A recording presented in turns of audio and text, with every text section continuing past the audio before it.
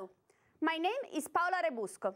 I am a postdoctoral fellow here at MIT. I'm a theoretical astrophysicist.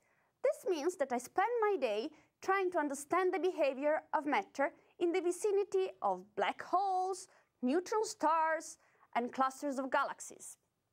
However, today I will tell you about something that is much more common and present in everyday life, and I'm sure you are familiar with. We will talk about the mysteries of soap bubbles.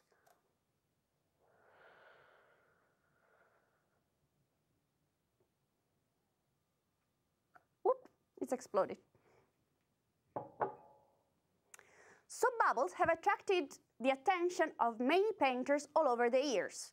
Painters such as Bartolomé Murillo, Jan Steen, Jean-Simeon Chardin, Edouard Manet, Rembrandt, and many others. You can see now a couple of examples. This is a famous painting by Chardin, and this one is by Edouard Manet. And you can notice how the painters really got to catch the details of the soap bubbles themselves. Soap bubbles are really fun and beautiful, but they're also complex and mysterious. Did you ever wonder, for example, why soap bubbles are spherical? And where does the color of soap bubbles come from? Why do we have to add soap to the water in order to get some bubbles? Today, and in the next module, we will try to answer these questions and much more. This first module focuses on the shape of soap bubbles, and the next one will explore the colors. For now, you can stop the video and try the first activity in class. You will be exploring different solutions, different recipes to make soap bubbles. See you soon.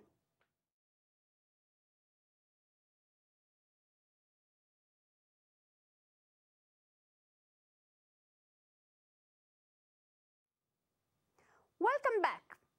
So, it's not a big surprise. You found out that in order to be able to make soap bubbles and soap films, you actually had to add soap to the water. Is it the same in microgravity?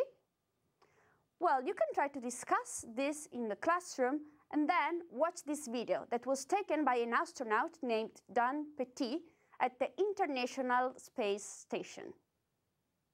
This subject is working with stretched thin films of water, and what we have here is a baggie which makes a nice two-dimensional beaker for use in zero gravity. And here I'm filling up a small Ziploc up with water, and it makes a real handy way to handle an open container of water, and it's basically two-dimensional. And there you see a little wire loop that I made from stainless steel safety wire from the clamp and bracket kit. And that's just our deionized water that comes from the SRVK. And so I'm going to stick this wire loop in the baggie, and there's no soap or anything in that water. It's just our pure drinking water. And you pull the wire loop out from the baggie, which makes that two-dimensional beaker, and lo and behold, you have a stretched thin film of nothing but water hanging onto your loop. And so it's like a soap film, only it's just water. And we've never seen anything like this before, where you can make a thin film of pure water, and it has some rather unusual properties, which you'll see here. It's thin, it's about half the thickness of the wire, and that's a 25 thousandths wire, so that puts the film at about 300 microns thick. It's thick enough that it doesn't exhibit the interference colors that soap bubble films do. Soap bubble films are a lot thinner, but it's quite a tenacious film, as you can see there. It kind of acts like a rubber film or a drum head. You can sit there and shake the loop around, and you can collect these fairly large lenses of water induced from the flow, and it just sits there and hangs onto the film.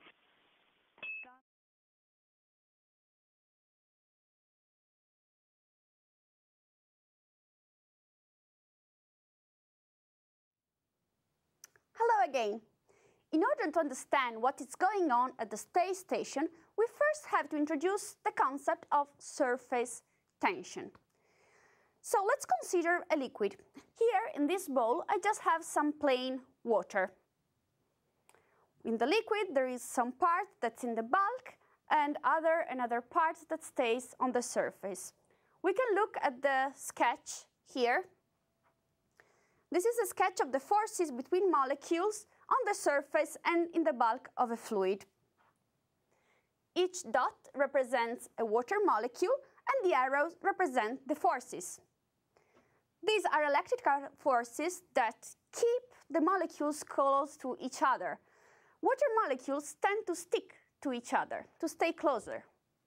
When we consider a molecule in the bulk, it is surrounded by molecules of the same type. It swims in a bath of molecules of the same type. So it feels the same force, the same attraction in every possible direction. As a consequence, the net force that it will feel is zero. Nothing happens. At the surface, this is different. As you can see, at the surface, the molecules still feel the attraction towards the bulk and towards their neighbors, but they feel much less attraction toward the air. That's much less dense, 1,000 times less. As a consequence, the molecules at the surface feel a net force that is directed toward the bulk. And what it tries to do, it tries to reduce the area of the surface itself, because it wants to have the water molecules as close as possible. And as a result, the surface is a little bit elastic, like the rubber of a balloon. There is a scientist named Charles Boyce who wrote a beautiful book about soap bubbles, and he actually called this effect on the surface of water the skin of water. The skin of water, it's the thing that allows some insects to be able to walk on the water. And as you will see, it's strong enough to support a clip without letting it sink. Here, I have a paper clip and a piece of paper towel that I'm using just to do things gently. I first put the paper towel in the plain water, then I place the paper clip and I try to get rid of the paper towel.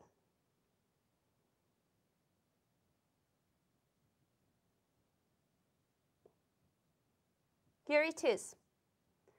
And as you can see, the skin of the water supports the clip. It doesn't let it sink. Isn't this amazing?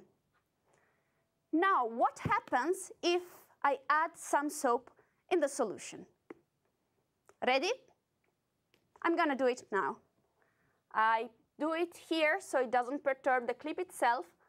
I add just a single drop. And as you can see, the clip sinked immediately. Why is this happening? We first have to give a look at the structure of soap molecules. You can see again from this sketch that soap molecules look a little bit like tadpoles. They have a head and a tail.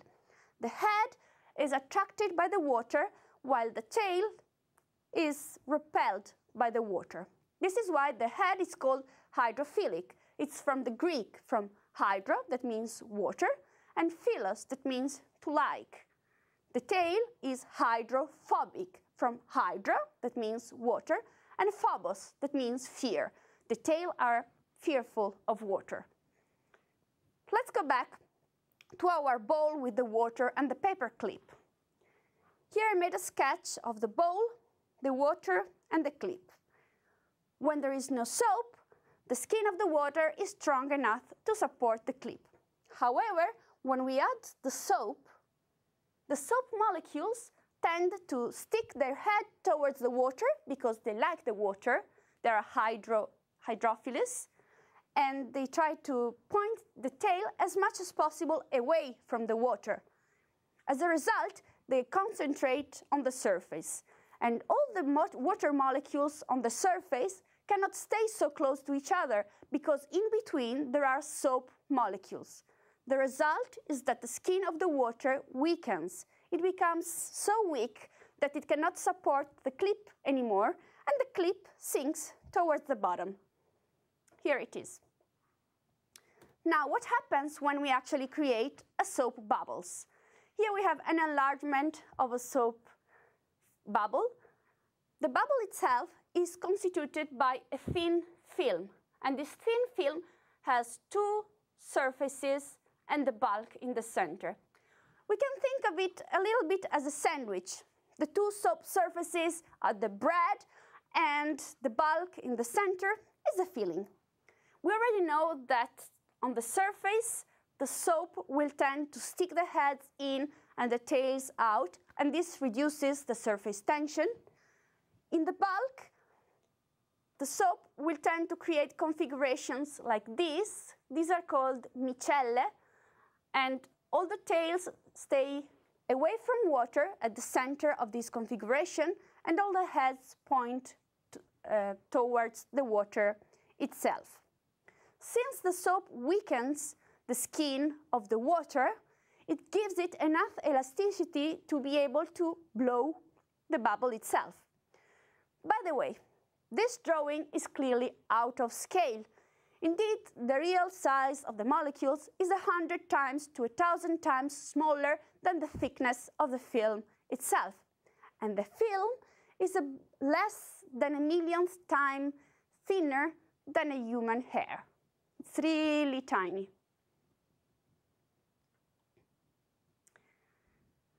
Molecules like soap are called surfactants, and they all have this characteristic of having one part that is attracted by the water and the other that is afraid of water and wants to stay away.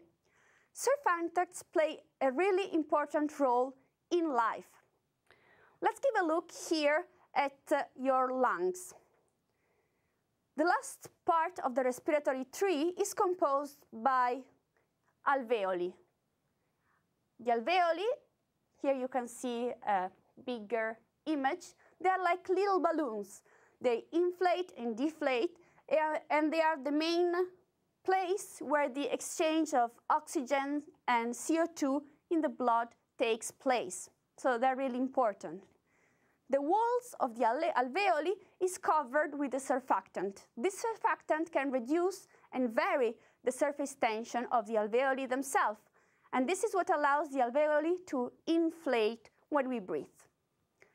In case of some sicknesses or when there are some premature born babies, it can happen that there isn't enough of this surfactant on the wall of the alveoli, and as a consequence, the lungs tend to collapse.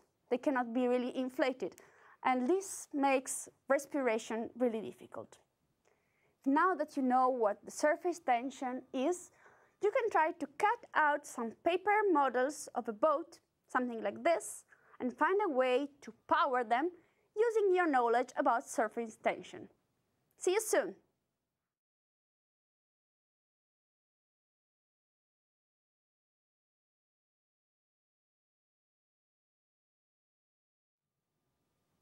So that was easy. It was too easy, maybe.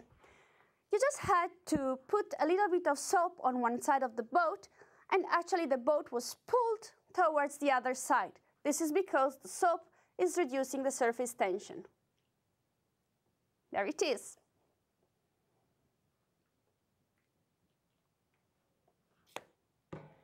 Now we are ready to understand what is going on at the space station.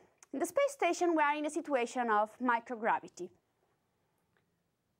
The electric forces are the same, which means that the attraction between molecules is the same, and the surface tension is the same as on Earth. What is different? Let's consider this circular frame. And imagine to be here on Earth and to create a film of water. Then what happens is that a little amount of water will drop in the center of the ring. The film sags a little bit, and the water starts to drain from the edge toward the center. This makes the center of the film heavier and heavier, and it will create kind of a little pool. At some point, the surface tension cannot win gravity anymore, and the weight of the water will make the film break. In the competition between gravity and surface tension, gravity wins. What is different at the space station? As you have seen, the astronaut was able to create a film that was really stable, thick, and it could last up to 12 hours. This is what he noted. Well, the difference is that the film there is weightless. Being weightless, the surface tension doesn't have anything to fight against. It holds the water together, all the molecules can stick together, and there is nothing that tries to break it, pulling it towards the bottom. This is it for now. In the next section, we will investigate the shapes of soap bubbles.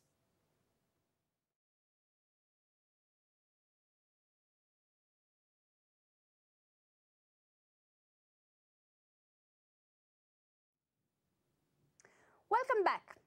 Now we're going to find what is the energy of a soap film and how it is related to its area.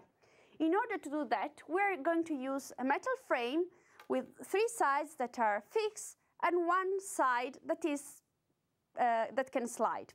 One side that can slide. Let's give a look here at this sketch of the frame. So here we have 3 sides that are fixed, 1 side that can move, and this side is long L, let's say, and we try to create a film in the middle, applying a given force F. This sounds more complicated than it really is, because what you're going to do in practice is just to take this frame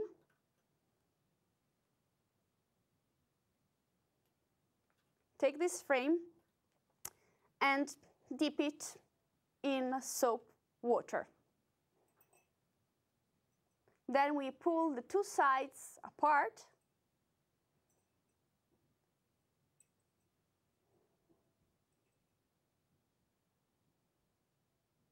and in between them there is a thin soap film.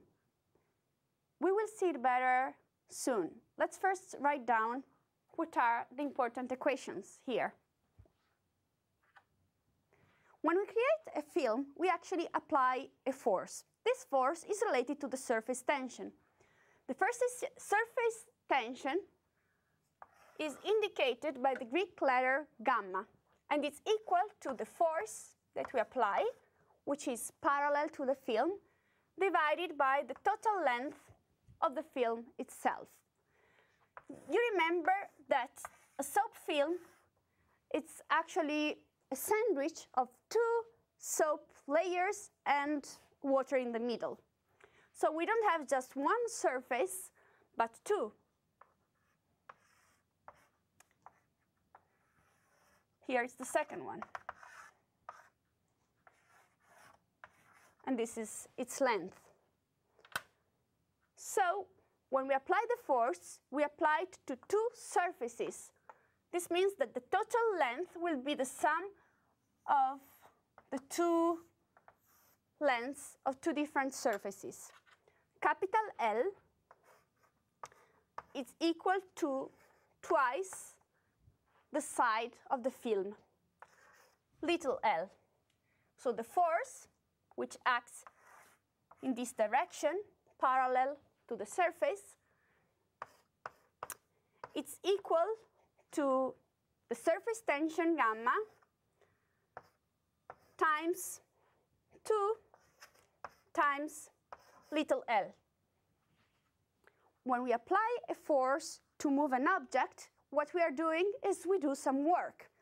And this mechanical work is equal to the force times the displacement. In our case, we moved the side that could slide over a distance x. So x is our displacement. Let's substitute the force, and we will get that the work is equal to gamma times 2 times L times x. But L times x is the area of the film. So the work is equal to gamma times 2 times the area. Gamma is constant for constant temperature and in equilibrium conditions. So we end up with a relationship between the work that we apply to make a film and the area of the film itself. They are proportional. This work is actually the energy that is stored by the film, and it's available to the film itself to do something else. Let's go back to our frame. We can look at it closer. Now here there is no film, there is nothing. You see, these are the sides that cannot move, and this one can slide. If I put here this side and I let go, nothing happens. Well, because there are no forces involved. Now I'm going to create a film. I take this frame and I dip it in the soapy solution so that I have a film, a soapy film in the frame. Here it is. Now when I let go, you see that the energy that was available has been used to pull back the film. This is the surface tension at work. Now I would like you to use a similar frame to try to measure the surface tension of different soapy solutions. See you soon.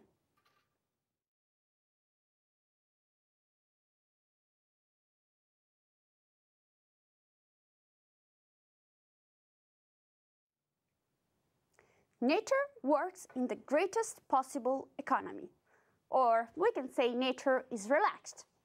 This statement was first introduced by the Frenchman Maupertuis, and then it was studied in different contexts by a series of mathematicians, such as Leibniz, Euler, Fermat. Nowadays, it's widely used in physics, and it's well understood. It's known as the least action principle. In simple words, we can say that nature will tend towards configurations of minimum energy.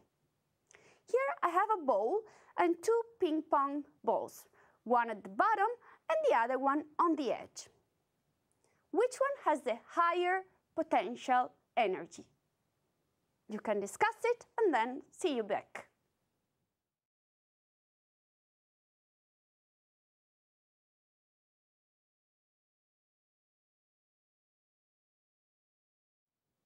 I am sure that you got the right answer. The ball at the edge has a higher potential energy than the ball at the bottom, simply because it's in a higher position. Now what happens if I perturb it? It's easy to forecast.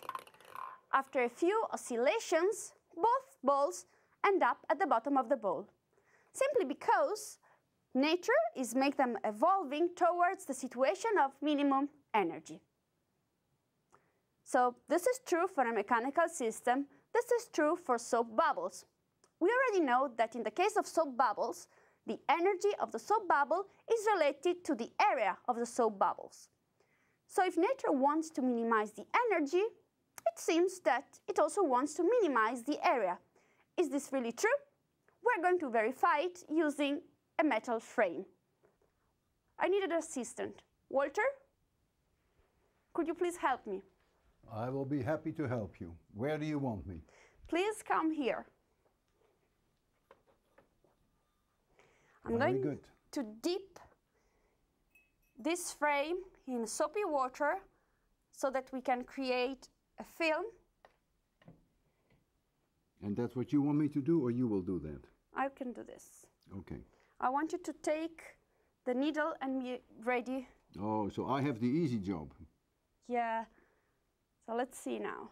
I'm going to put. I'll try it with the other side of the pin. Yes. Ah, it worked beautifully. I did it with the other side of the pin. Yeah. This worked very well. Nice. I think you got it now. Yeah. So Walter, it finally worked. It was a bit tricky, but we managed to do it. I'm not sure that people will be able to reproduce this, by the way. It's not an easy experiment. With a lot of patience, they will manage. With a lot of patience, yes. So, try to do this now in the classroom and see you in a while.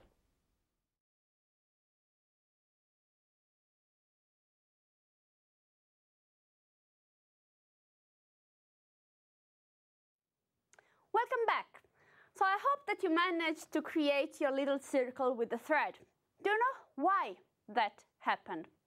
Well, you should know that once you take a given perimeter, the two-dimensional figure that encloses the maximum area is the circle. So when we make the film pop in the center of the thread, the film wants to minimize its area because this is what naturally it wants to do, minimize the energy. In order to do that, the hole has to take the maximum possible area. This maximum area is the circle. The circle, the hole is bigger, then all the film around it is smaller. Problem solved. Actually, this is really fun, but it has also some practical applications. You can give a look here at this sketch on the computer. There is a problem that is known as the motorway problem, or also as Steiner-Fermat-Torricelli-Cavalieri problem, from the name of the scientist who first introduced it. This problem is concerned to find the answer to these questions. If you have different points on a plane, what is the shortest path that connects all of them? You can think of each point as a city, and the path can be a motorway. That's why we call it the motorway problem. I'm not going to explain this in detail right now. You will see it in the activity paper, how to proceed. Essentially, you will have two plates parallel to each other. You will put some pins, one for each point, for each city. You will dip this in a soapy solution, and the soap film will find the best configuration that connects all the pins. This is a really complex mathematical problem, but with soap bubbles, you can solve it really easily. So if you want to try this activity, you can stop here. If you want to continue, stay tuned, because now we are moving to other surfaces. We all know soap bubbles. Soap bubbles are spherical, but why? In principle, if we take some air, it can have any possible shape. We can have soap bubbles, you can see the image here, we can have soap bubbles of any shape you can imagine. However, this is not happening. Well, right now, you know enough to imagine that this has to do with the area, with the energy of the soap film itself. Indeed, what happens is that for a fixed volume, the two-dimensional surface that minimizes the area is a sphere. So this is not a big surprise. It's quite difficult to demonstrate it mathematically. I'm sure that you will be able to do it once you learn a little bit of calculus. But for now, you can just get it from the intuition of soap bubbles. We blow in a given amount of air. In order to enclose it, we have to find the shape that minimizes the area, and this is a sphere. Now, a sphere will form because we don't have any other constraint. But we can try to create bubbles that are different from a sphere. Let's see here, for example, I have a kid's pool and a hula hoop. So essentially, I have two rings. Can you imagine what is the shape of the film that will be formed once I pull the hula hoop here? Here we have a kiddie pool with some soapy solution inside and a hula hoop. So we have essentially two rings. We want to know what happens when I dip the hula hoop in the soapy solution and then I pull it up. Before I pull up the rings, stop the video and discuss in the classroom what shape you expect. I will see you in a couple of minutes. Okay. Here it is. It's not a cylinder, it's a catenoid. It's bent in the center.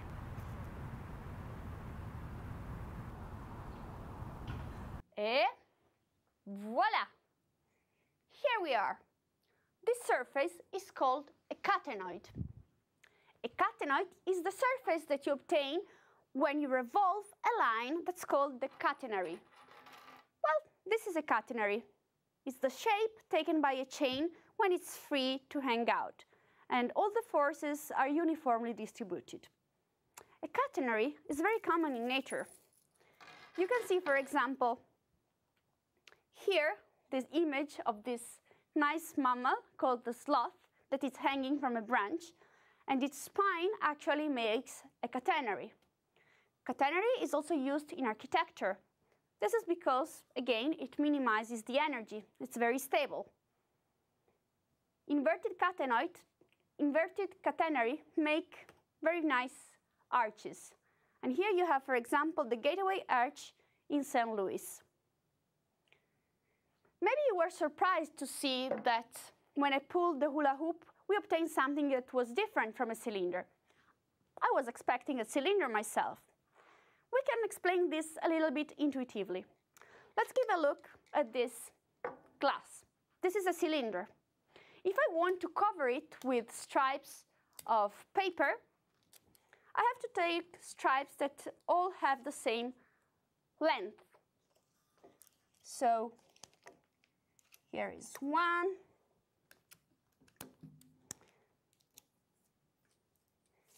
Here's the second one. And so on. Here I have stripes all of the same length. However, a catenoid is thinner in the center. So if I want to cover a catenoid with stripes of paper, I will start from stripes of the same length here, but then I will need stripes that are shorter and shorter. This explains a little bit why, when we have two rings, the surface in between is not a cylinder, but it is a catenoid. The catenoid has a lower surface area. Again, you can make a precise mathematical demonstration, but to do that, you need a little bit more math. So maybe you have to wait a few years. That's it for now. See you soon.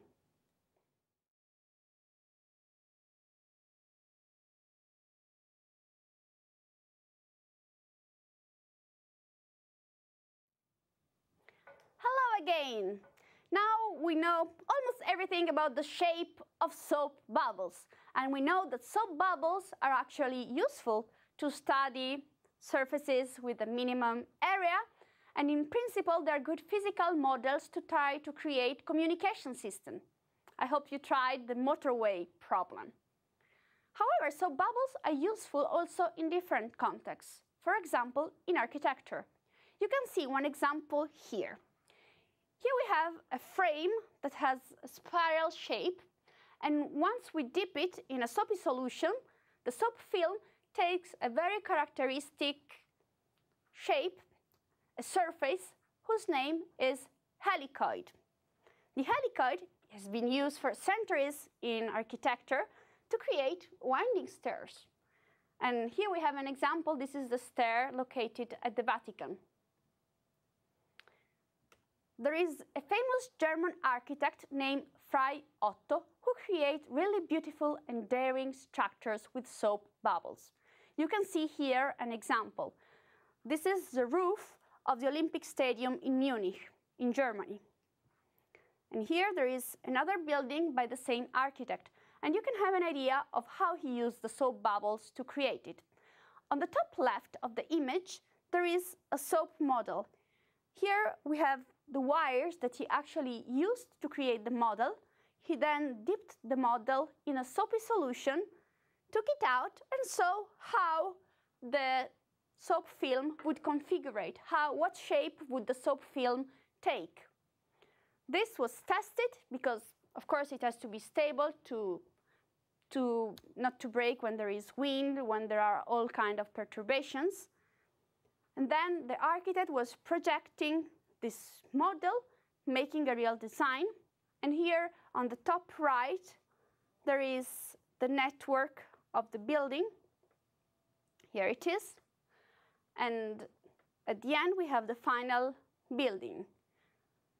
Soap films minimize the energy. We already know this. And so it's really convenient to try to create some buildings that mimic them, that are following the same shape. Finally, soap bubbles have been used in biology as a good model for membranes and for the partition of cells. On the left here, you have an image of the wings of a dragonfly, and on the right, there is a model of these wings. This model was created using just a frame and soap bubbles, and you can see that it mimics pretty well the wings of the dragonfly itself. And we will finish with frog eggs. Frog eggs form in a solution which is clearly different from a soap solution or from water. However, the shape is really similar to that soap taken by a soap foam or by the water bubbles. In this image, on the top, you can see frog eggs. Here on the left, there is a soap foam, and on the right, there is an image from the video that was taken at the International Space Station when the astronaut was actually putting Alka-Seltzer inside the film of water, and this was creating bubbles. These bubbles will compete and will divide and interact all in the same way. That's it for today. There are many more applications of soap bubbles in physics of turbulence, in astrophysics, in chemistry, in material science. And I hope that you will continue to explore the world of soap bubble because there is a lot of fun. We just barely touched the surface. In the next module, we will discover where the colors of soap bubbles come from. Goodbye for now. Ciao!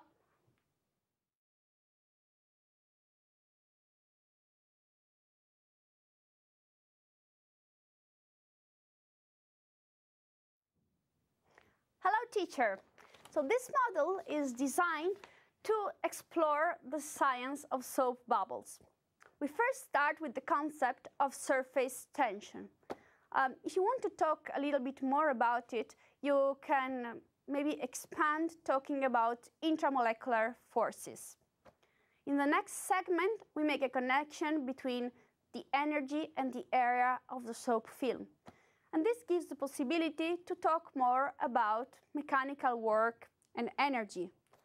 And it gives the possibility to understand something about the geometry of soap bubbles without entering into too many mathematical details. Finally, we are just studying some applications of soap bubbles, mainly in architecture and in biology. Once you make your soap solution, you can try to actually change the proportion from the basic recipe that's written in the teacher guide. This is because the proportions change depending on the weather, depending on the water, depending on the soap itself that you're using. So you should really try to experiment. It can be a little bit frustrating because every time that we try to make a demonstration, we had to repeat it many times. But once it works, it's really rewarding. So I suggest to be patient and try to do it until it works. To make the frames, I was using a copper ring. You can use any metal, any wire that you can deform. And you can also try to create different frames. There are some examples on the book by Charles Boyce that's listed in the references. And finally, now Walter and I will show you how to make a cathenoid in your classroom. You can see it in detail. Have fun. Goodbye. So now Walter and I are going to show you how to make your own cathenoid without needing a kiddie pool and a hula hoop, but just with two circular frames. All right, So, if you're ready, I'm ready. okay. Yeah, if you can take a needle, and then here I'm dipping the frames in a soapy solution.